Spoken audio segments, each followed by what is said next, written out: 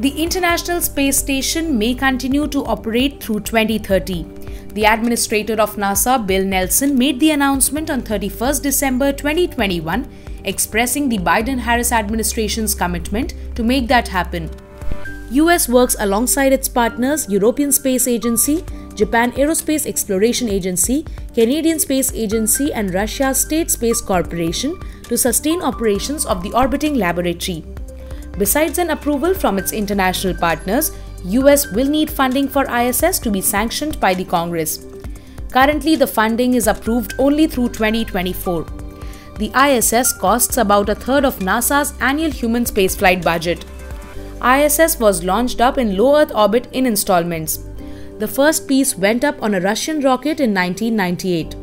Further parts continued to be added to the station until it was said to be finished in 2011.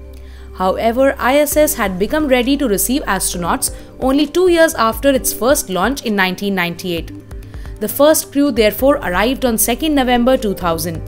Since then, the orbital outpost has hosted more than 3,000 research investigations from over 4,200 researchers across the world.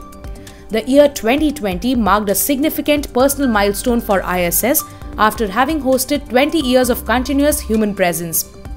Activities on board the ISS have helped us learn how humans can safely live in microgravity, develop a better understanding of planet Earth, mark advancements in medicine, test technologies in order to explore further out in space, and stimulate an emerging low Earth orbit economy. After having served the planet for over 2 decades, ISS was looking at a 2024 wind down with a possible extension time frame of 4 years.